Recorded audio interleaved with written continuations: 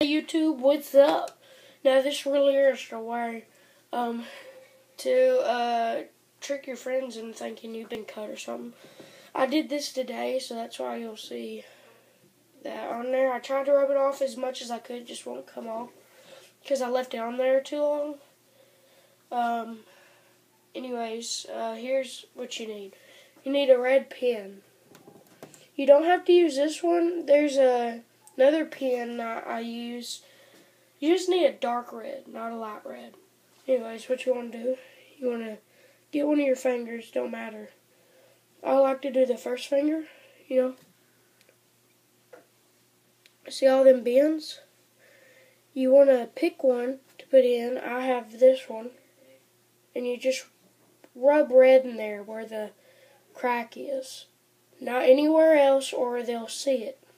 And you want to rub once with your thumb and then do it one more time till it looks like that. Then you can bend your finger and it looks like a cut. Now in the sun it works perfectly. Right now on the camera I'm not sure it gives you the same effect. But right now it looks like there's cut. Not sure if that's the best. I don't have a light anywhere, but it looks pretty good.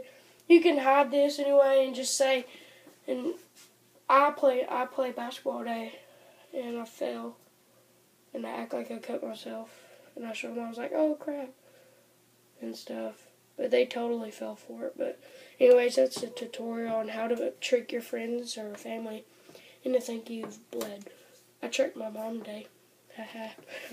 Anyways, if you want to see more, go up there, click, and you'll see all my videos. I destroy stuff, and I do magic, and a lot of other tutorials. Thanks for watching. See you later.